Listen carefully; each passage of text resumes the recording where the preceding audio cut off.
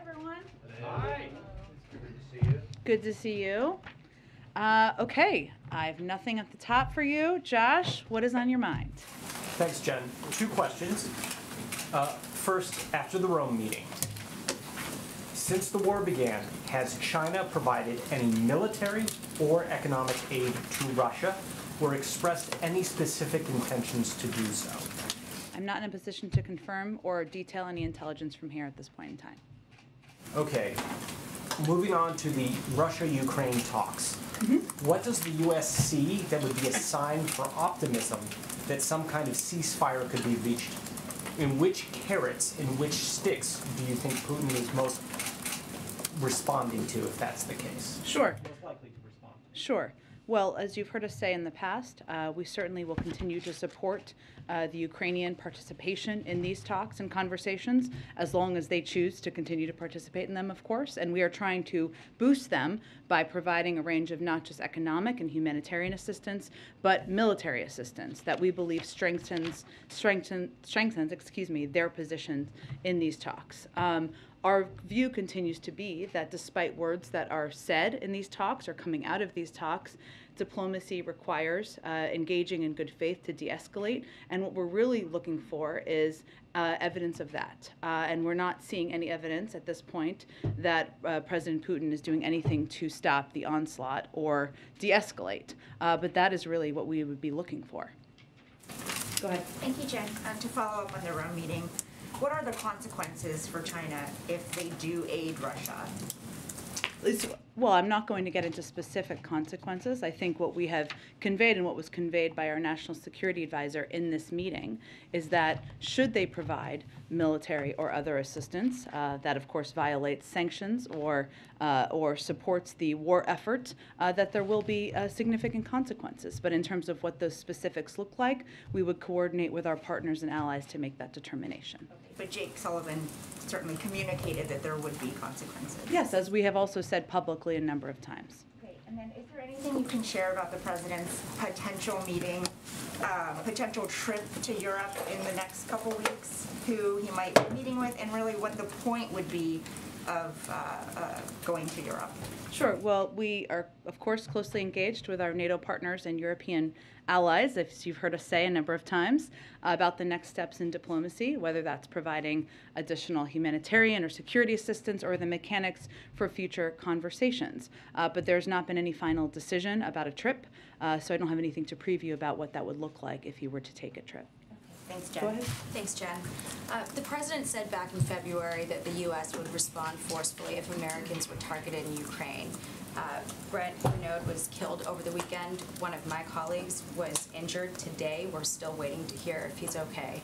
So what is that response going to look like? Well, let me first say, your colleague Benjamin Hall, I know there's not final reports yet, or we would wait for your news organization to confirm those, but our thoughts, the president's thoughts, our administration's thoughts are with him, his family, and all of you at Fox News as well.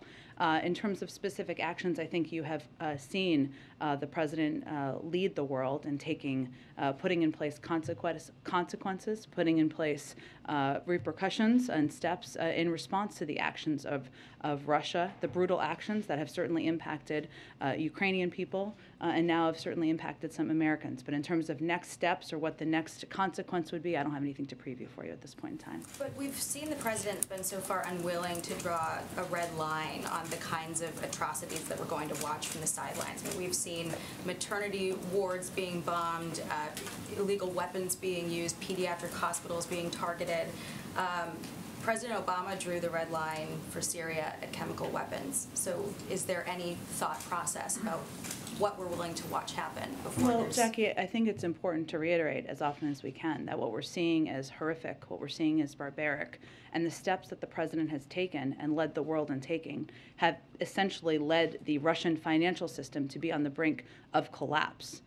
We have provided more military assistance to the Ukrainian military and the Ukrainian government than any other country in the world, and more historic assistance than any other year to Ukraine in history. And we're doing that so that we can support them in this difficult moment. So I would say that at this moment in time, we have been hardly on the sidelines. We have been leading this effort around the world to respond to every step and every escalatory step that President Putin and the Russians are taking. Isn't there a concern that if we don't draw the line at something like chemical weapons, that it'll make it easier for malign actors to use them in the future because they'll just go unpunished? Well, Jackie, I think that you heard the president say on Friday that there would be severe consequences and the world would respond if they were to use chemical weapons. And what we have been doing over the course of the last several weeks, if not months, is providing as much information to the global community, to the media, and to others about what to expect. And when you have President Putin suggesting and Russian officials suggesting that the United States and Ukrainians are the ones who are working on a chemical weapons program, it's clear that this is a pattern that we have seen in the past of them trying to set up a predicate for their own actions. But what does that end up looking like if the world responds? Because so far we've heard the president talk a lot about what the U.S. is not going to do in terms of, not wanting to trigger war with a nuclear power. But do we believe that Putin is, a rational kind of person who, would pay attention to something like that? I mean, he didn't need provocation to, invade Ukraine. Why wouldn't we think that he would just create a pretext that is fabricated for something like that? We do. That's why we've talked about it. And I think, Jackie, what's important here is for any, and then I'm just going to move on to get to more people, is that for any president, you have to weigh how you can lead the world, how you can make very clear that actions are horrific, that they are not acceptable, they're not aligned with global norms, while also thinking about our own national security interests. And starting World War III is certainly not in our national security interests. Putting U.S. troops on the ground in Ukraine to fight a war with Russia is not in our national security interests. Go ahead. I just have to move on because otherwise I'm not going to get to enough people. Go ahead. To what you'd said, though, about misinformation in Twitter. Yeah. Because last year the president worked with Twitter specifically to address misinformation on vaccines, called it a wartime effort.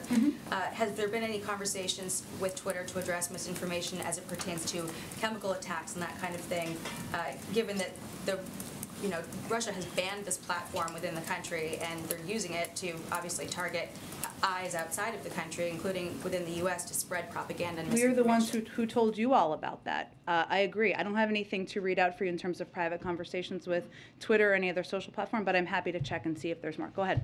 Back on the Rome talks, have you seen any, or did your colleagues see in this meeting, any sign that China got the message that they are going to heed your warnings?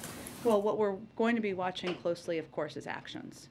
So beyond that, I think as my colleagues just read out for you in a call that we delayed the briefing slightly to make sure you could all participate in, it was an intense 7-hour session reflecting the gravity of the moment. And it was an opportunity to be very clear about what you've heard our National Security Advisor convey publicly, but more directly about what the consequences would be. And your colleagues have said that your deep concerns were conveyed about what would happen if China were to align more closely with Russia. Just big picture, if China does not heed the U.S.'s warnings, if they do move forward with this, how concerned are you that this is inching closer to the world war that the president has been warning of? Well, I think what we're looking at here, one is if China were to decide to be an economic provider or to take additional steps there to Russia, they only make up 15% or 15 to 20% of the world's economy. The G7 countries make up more than 50%. So there are a range of tools at our disposal in coordination with our European partners, should we need to use them. But again, we don't have anything to update you on in terms of an assessment. This is obviously an area we're watching closely. While this meeting has been planned for some time as a follow-up from the November call that the president had with President Xi, it was a timely and important moment to have this conversation, especially given the reports we've seen and the invasion, of course, of Ukraine. Go ahead. One more. Go ahead. One quick follow-up, actually, to Jackie's questions about chemical weapons. The president, as you noted, said on Friday that Russia would pay a severe price. What would that price look like? Are we talking in the realm of more sanctions? Can you give us sort of any big picture about what that would entail? That would be a conversation that we would have with our partners around the world, but there's no question if Russia were to decide to use chemical weapons, there would be a severe reaction from the global community. Go ahead. So when you talk about kind of the possibilities for China if they don't go along with what you've asked. Would you say, like you said with Russia, that everything is on the table, including ending trade negotiations, sanctions? Is that all on the table? I'm just not going to be in a position to detail it further from here. We'll see. We'll keep having this conversation over the coming days. But you won't do nothing if China decides to provide military We've been clear support there would be consequences. that you all would initiate. Yes. Okay, and then what's kind of your thinking about what an end game looks like as far as these conversations with China? Do you want them to shift their strategic priorities and not have a relationship with Russia that it does now, or are you looking for something more modest? Less about changing their mind and more about making clear with them what the consequences would be should they take additional actions to support this invasion. Go ahead. On the additional $200 million in security assistance Yeah. the President signed off on this past weekend, an official said that part of it would go to anti-armor and anti-aircraft systems. I know the Pentagon says it's still kind of in process right now. Are we talking about weapon systems that have already been delivered, or is there consideration of new types of weapon systems in this tranche of funding? It's a good question, Phil. My understanding, and just to give you all more detail, this weekend, as I think you all saw, we announced, and I think that's why you're asking, the President authorized an additional $200 million of security assistance, which utilizes the maximum amount of funding available to provide Ukrainians with the type of weapons they are using so effectively. It's really a continuity, as I understand it, let me double check this for you, of the type of weapons that they have been using very effectively on the ground to push back on Russia, both in the air and on the ground. So that includes, as you noted, anti-armor, anti-tank, and air defense capabilities and ammunition of other types, and other types of assistance to address the armored, airborne, and other threats that they are facing. But my understanding, Phil, is it's a continuation of the types of security assistance that that we have been providing, and of course the President is looking forward to. There's a significant amount of funding, as I think you all have noted, in the omnibus for Ukraine, which would enable us to provide even additional assistance to add to that package. And then just a quick follow-up to one of Josh's questions. Deputy Secretary of State this weekend said, quote, she's seeing some signs of willingness to have real serious negotiations. I think that differed a little bit from what we've heard from officials about the Russian posture up to this point. Can you elaborate on what the signs may have been seen in terms of giving this Deputy Secretary of State that view of things? Well, she also said that they would have to back any words with actions, essentially, which I think is an important context, right? They did have talks today. There have been reports that they will have additional talks. We have been very appreciative of the efforts of our allies, France, Germany, Israel, and Turkey, and others to be participants in these talks at times or engage in these talks at times. But again, diplomacy requires both sides engaging in good faith and to de-escalate. And what we're really looking for is specific delivery of actions. I think it's important to remember that there have been 5 or 6 attempts to implement a humanitarian corridor. Those have not been effective. Those have not worked. You've seen through video footage and others reports that those that has not been abided by. So that is where we are keeping our eye and focus. Go ahead, Kelly.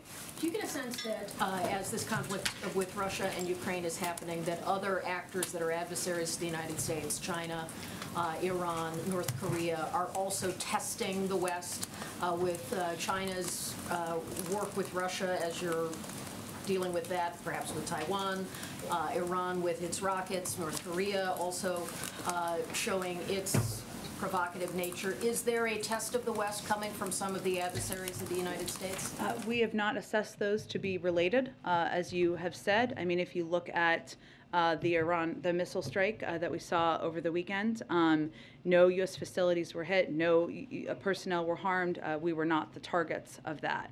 We've obviously seen tests and information we put out publicly as it relates to North Korea. We've seen dozens of tests over the course of past administrations as well. So I would say we are not assessing it through that prism. Has the administration reached out to American companies that have property, infrastructure in Russia to expect that to be nationalized by Russia and to lose those assets in Russia? We have been, of course, engaged with U.S. companies, not encouraging them. Obviously, we've publicly applauding them, but they're going to make their own decisions as private sector companies. We've also conveyed, as we did publicly, I think on Friday, that there would be, we would certainly look to consequences should that happen. Go ahead. The former White House COVID advisor, Andy Slavitt, has a Twitter thread today in which he talks about the potential for an increase in COVID cases this spring. He says, based on European case increases, the U.S. could see a new rise in COVID cases. Are you confident the administration has the real-time data it needs to provide the best information possible to the public? To assess data? Yes, we are. I would note that I did not see his thread, but let me know, and I'm not sure if it was related to the BA2 variant. Was it related to the BA2 variant? Okay.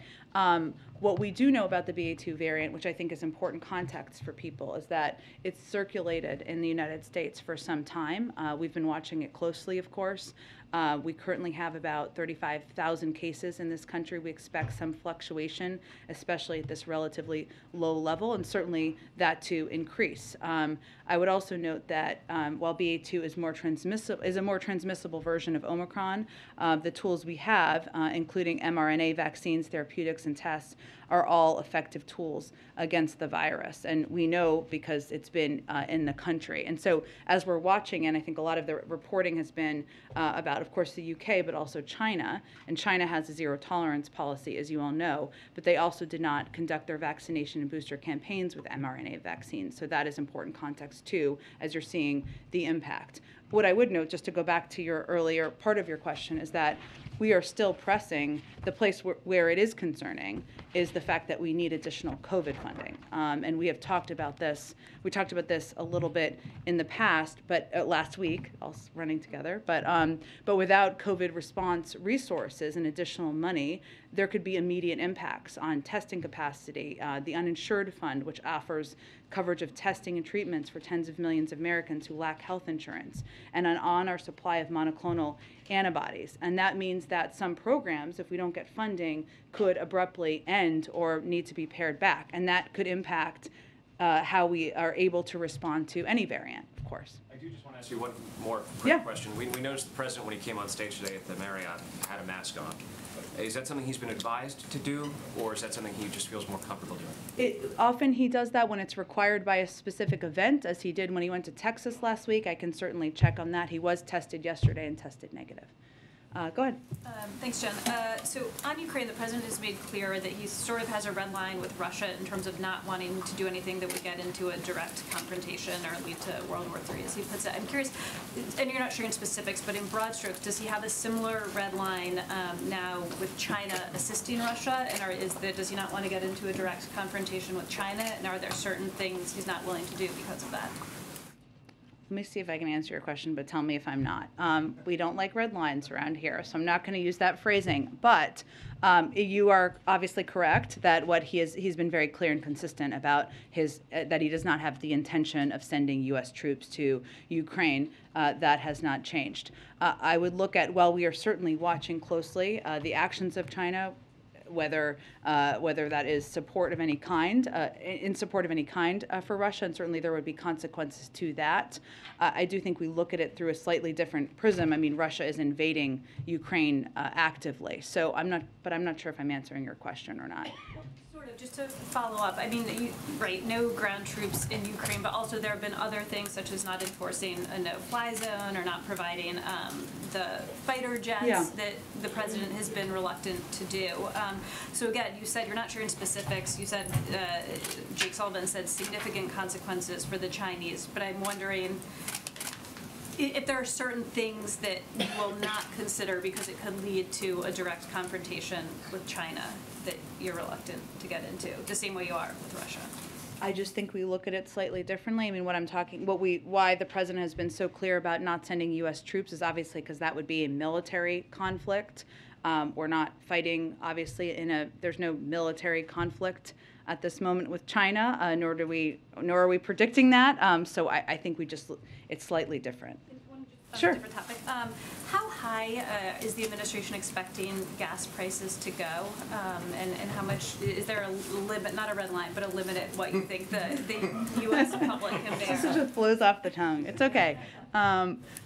So it's a good question. I don't have a prediction from here in terms of what it could look like. There are outside predictors, of course, and obviously what we're trying to do is mitigate the impact. And you've seen, of course, the price of oil go down. down a little bit, and the president will continue to look at a range of steps that he can take, whether it is engaging through his team or through even himself personally with big global producers, or it is looking at a range of domestic options. But we've seen it go up. I mean, we look at a lot of the same data you look at, AAA and other data, that it shows us how much it has gone up since the period of time when Russian troops lined up on the border. But in terms of how far, we still believe it will continue to go up, but we're trying to take steps we can take to mitigate that and reduce it. Go ahead, Mar. Thank you. I understand you don't want to lay out what the severe consequences would be if Russia used chemical weapons, but I guess what I'm confused about is we know there's not going to be any U.S. troops, no jets, no no-fly zone. Other than the things you've already done, which you have already described as severe, could you give us some examples of what more you can do since you've ruled out all these things? Just when you talk about severe consequences, what does that mean, given that we know what it doesn't mean? Sure. I understand your question. I'm just not going to outline that from here. Those are conversations that will happen, continue to happen with our national security team and with our partners and allies around the world. What you're asking us to believe is that there are severe consequences that you haven't used yet, but that are not on the no list. Correct. Okay, but you won't tell us what kinds of things those might be.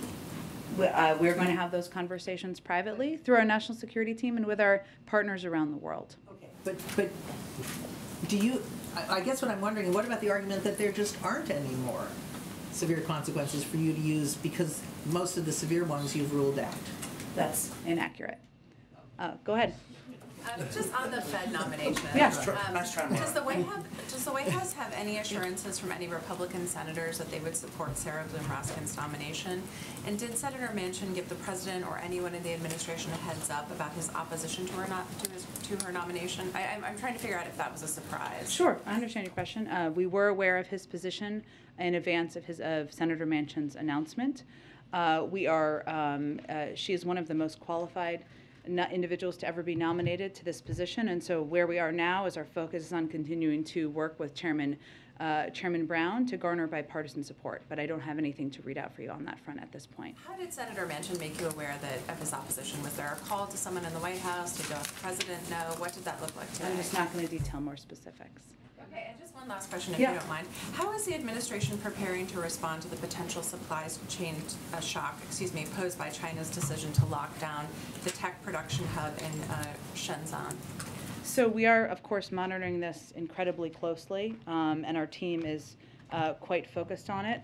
What I will say is that because of the steps we've taken and a number of steps we've taken to better prepare and strengthen the supply chain, we feel that that has helped us, will help us sustain. But in terms of right now, we're basically in the stage where we're monitoring with the State Department. What we're looking at is, of course, as you know, the impact on some of these ports around where the impacted areas of China. And we know here that, of course, our port action plan and the work of our supply chain disruptions task force, that we have a strong inventory that we can rely on. It's about 90% of goods at groceries and drugstores are in stock currently. And we've also reduced the number of import containers sitting at the docks for over 9 days by over 60%. But in terms of specific impacts of ports in China, we're monitoring it. We don't have a new assessment at this, in addition, up-to-date assessment, I should say, at this point in time. Go ahead. Thanks, Jen. Is it the U.S. assessment, just to be clear, that Russia is deliberately targeting civilians in Ukraine?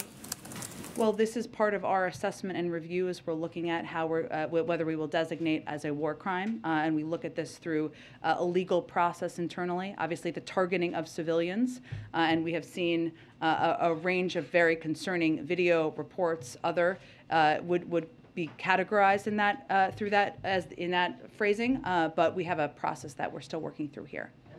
Last week at a briefing, you told us that us as reporters should, quote, not focus a lot of our conversations about the future of the United States importing oil at this point from Venezuela. Mm-hmm. Were you ruling out that the U.S. would import oil from Venezuela? I'm saying it's not an active conversation at this time. Hi, thanks. Does the White House have any reaction to Jenny Thomas acknowledging that she attended the January 6th rally? I do not. And just kind of on that, does her attendance there raise any kind of concerns about the independence of the Supreme Court potential conflicts of interest, anything like that? I just don't have any more comment on it at this point in time. Go ahead. Hi, Jen. For the second time in 2 weeks, a group of hundreds of Haitian migrants has landed by boat in the Florida Keys. Given the surge we saw last year in Del Rio of Haitian migration, what is the administration's reaction to these landings? Are there any plans to send any assistance either to Haiti or Florida? I'm sure we can get you an update on the humanitarian assistance we provide directly to Haiti. We are the largest, if not one of the largest providers of humanitarian assistance in the world. In terms of the individuals arriving, I think in Florida, as you said, I would really point you to the Department of Homeland Security. We are still applying Title 42, and so that applies no matter which country you're coming from. Go ahead. Hi, the president of Colombia said last week that he had offered President Biden the possibility of supplying more Colombian oil to the U.S. as an alternative to Venezuelan oil. Is that an option that the White House is considering? We are continuing to talk to a range of producers on the importance of maintaining global supply. This is not, as you know, about just the supply in the U.S., but about ensuring there's supply for the global market. And we do appreciate our partnership with Colombia, and President Biden did discuss a range of issues like economic recovery, energy security during their conversation. But beyond that, I don't have an update on what that might look like. Would you say that it is under active consideration? Again, they had a wide-ranging conversation, a very constructive conversation. This is really about supply in the global markets, but I don't have an update at this point in time. Follow-up, Chevron is preparing to take operating control of its joint ventures in Venezuela. Reuters just reported that in case the U.S. would grant them special license to operate. Is that something that's on the table? I think I just answered it a few minutes ago. Go ahead. Go ahead. Yeah, thanks, Jen. You said earlier in the press briefing that nothing has been decided about President Biden traveling to Europe. Can you confirm that such a trip is under consideration?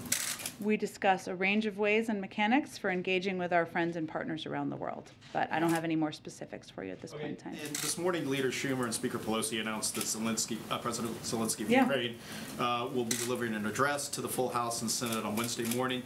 What's the White House reaction to this address? Are there any concerns that the White House has about the Ukrainian president speaking directly with Congress as opposed to the White House on its various positions and requests? We speak frequently with President Zelensky. The president spoke with him, had a lengthy conversation with him directly on Friday, and we're in touch with Ukrainian government officials nearly every day, if not every day. We certainly support leaders in Congress inviting him to address a joint session, and I would again reiterate that there's strong bipartisan support for Ukraine, for the leadership and the bravery of President Zelensky, and we'll all look forward to watching his speech on Wednesday. And then finally, on Sarah Bloom Raskin and Senator Manchin's announcement that he doesn't support her confirmation, does the White House still see a path to getting her confirmed in the evenly divided Senate?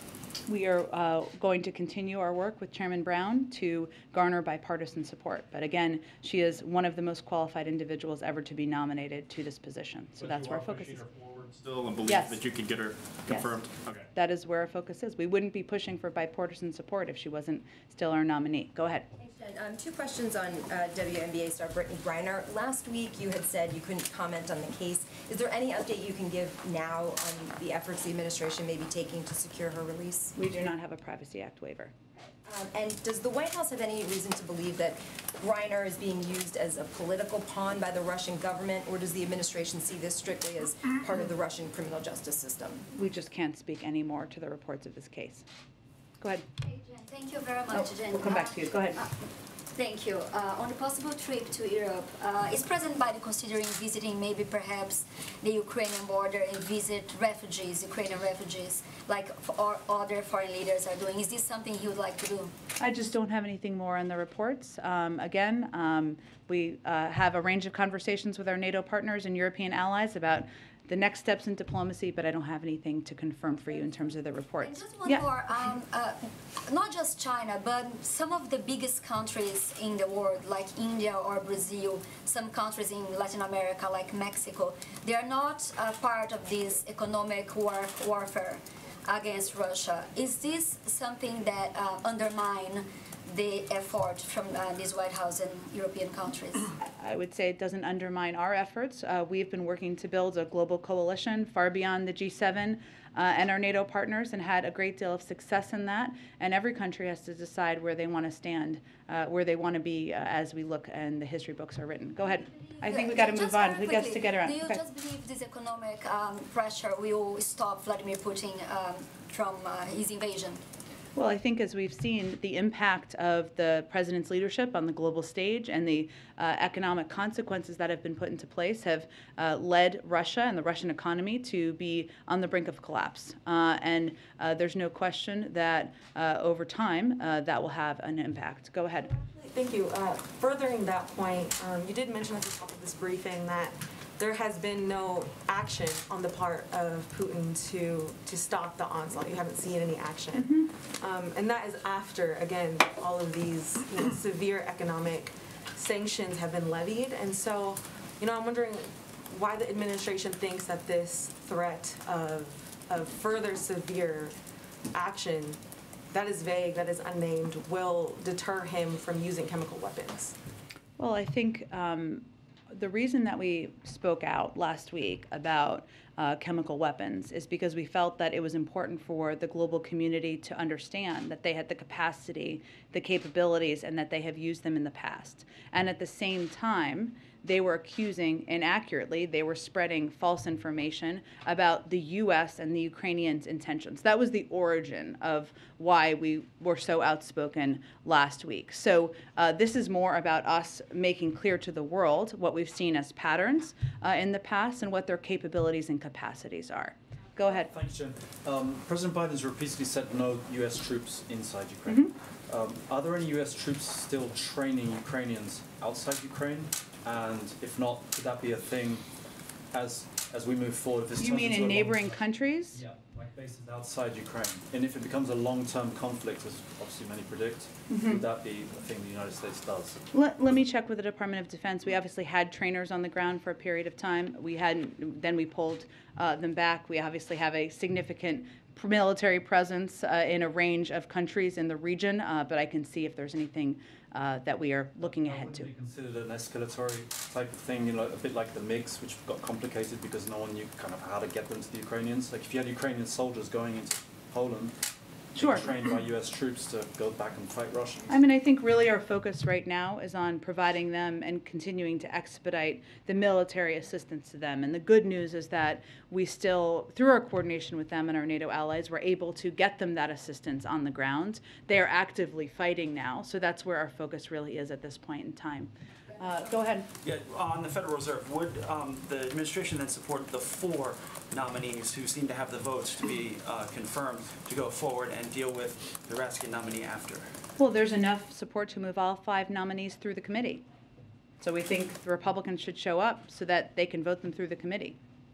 And on one last thing, the fact that China's in the conversation about helping Russia, should U.S. companies then look at maybe decoupling from China with their investments there and be cautious? What's the message that you have? Can you trust the Chinese? I don't think it's about trust, but we have not made an ask or a request at this point of that. Go ahead. Jen, thank you. At the Democratic retreat in Philadelphia last week, some of my colleagues were hearing a lot from Democratic lawmakers who want the president to do more by executive action, whether it's on immigration or whether it is on some of the other priorities of the administration. Did he have any conversations with the members there about possible further executive actions? And is there anything else that you're hearing from the members and those meetings with the Black Caucus and other members of Congress in the last week or two that may be coming forward? Well, I would say all of these members can speak for themselves on what they're interested in and what they're requesting from the president and from this administration. We have a range of executive authorities. The president does, I should say, has a range of executive authorities. I think there have been some reports about some that are under consideration, including one on policing, which we have talked about a bit in the past. So sure, we still continue to consider what steps we can take through executive actions, even as we work with Congress to see what we can move through there as well. And I take it there's no update beyond the legal review continuing on the student loan? question. I don't have an update at this point in time, no. Go ahead in the back. Go ahead. Thank you. Okay, and then I'll go to your friend next to you. Thank you very much. On North Korea, it is reported that North Korea's ICBM launch is imminent.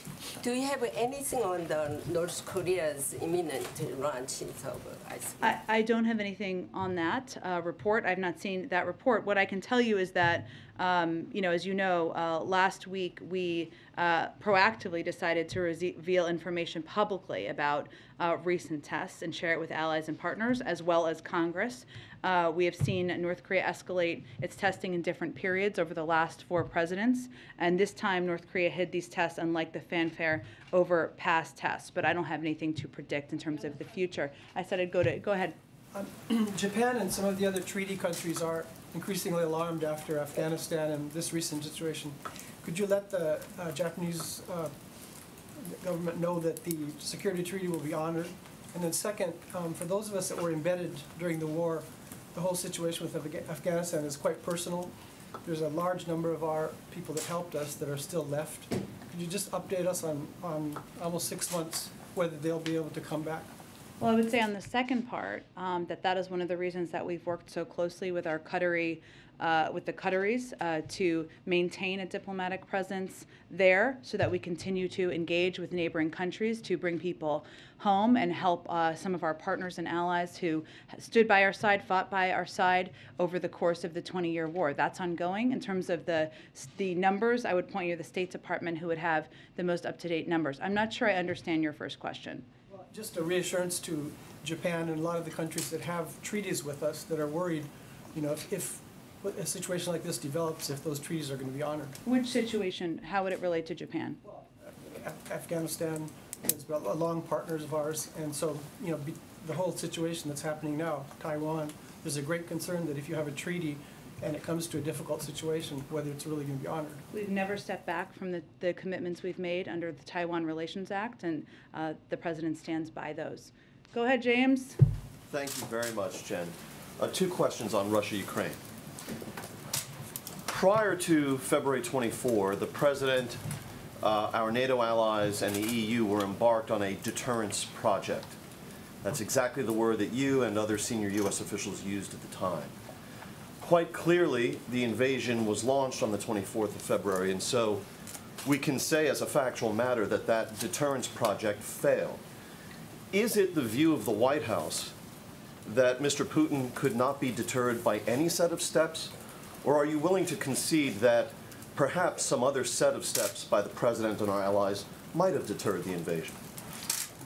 James, I would say that when we put in place the threat of sanctions and the threat of consequences, we never thought that would be fail-proof or that would be 100% effective. We did that because we wanted to lay out the clear consequences should President Putin proceed in invading Ukraine, even as we predicted quite consistently that was very much his intention. And what we have done since that point in time is implement those sanctions and implement those consequences, far beyond what I think most people's expectations were in the world about what those would look like. I don't think I can look in a rearview mirror, any of us can, and predict what would have been different. What we did is we took steps to rally the world to stand up to the aggressions of President Putin, and we have implemented them and followed up on what we committed to since that point in time. One key decision made by the President early on was to remove strategic ambiguity from this equation.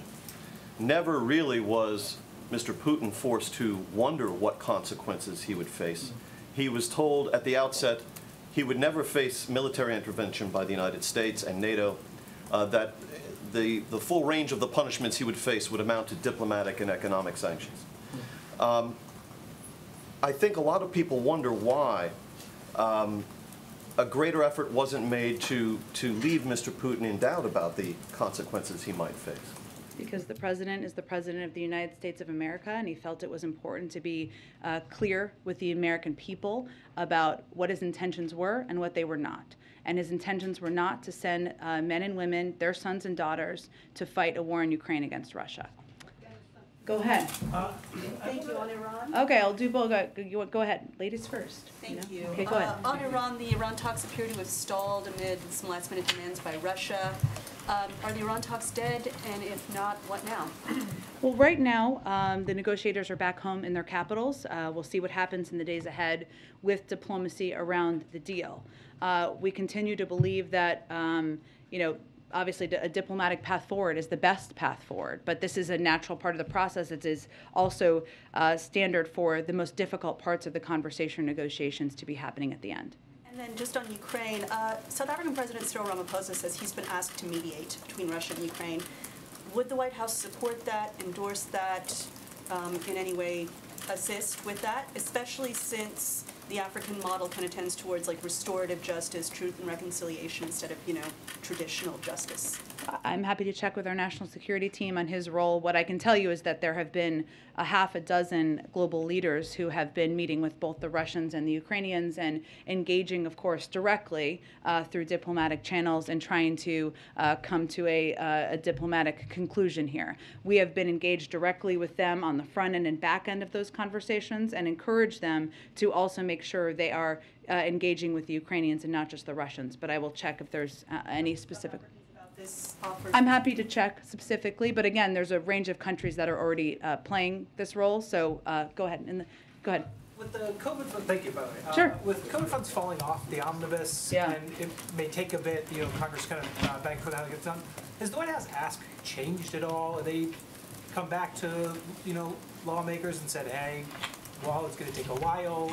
We need more, or it's a different place. I'm just curious now that. You mean in terms of asking for less money or something like that, or or more money? What is the timing? Yeah. Does the timing change the needs of the White House? Well, the time. I mean, we're asking for money to meet exactly the needs that are going to start to come up soon in the coming weeks, even, and in supporting a number of the programs that have been pivotal to people across this country, especially people who are uninsured, people who are relying on access to free treatments, testing, vaccines. Obviously, these are programs that it's not only in the U.S. government's interest to continue, but it's in the interest of the American people, especially people who don't have the resources to cover and pay for a lot of these different treatments. We had requested $22.5 billion, I think you're aware, for immediate and urgent COVID response needs, because that is the funding we felt we needed. That does not mean it would cover the needs in forever. That would just be the needs we have at this moment in time. So these conversations are still ongoing with leaders in Congress. But we want to be very clear about the fact that some of these programs could abruptly end and be pared back without additional funding. You mentioned the uninsured for the HRSA program that reimburses for uninsured funds. You guys previously said that would end this month. Is that timeline still there? I mean, You mean if we don't have funding? Still the end of the month they shut that down? A lot of these programs could end quite abruptly, so it could, but I will check and see if that specific one would. Go ahead. Title 42, two related questions. Yeah. One of them, Democratic senators and congresspeople and activists are criticizing the president. During the campaign, he said that this Trump-era policy was inhumane, yet he's keeping it even though the country's opening again. But then a few days back, the CDC decided to let unaccompanied minors in. So the fear is that this is going to make a lot of parents just send their children by themselves and lead to another humanitarian tragedy at the border. Well, I would say first, I mean, as you've noted, the CDC makes determinations about Title 42. I think as it relates to the recent decision, I'd have to talk to the Department of Homeland Security specifically about that and how they're applying it or implementing it.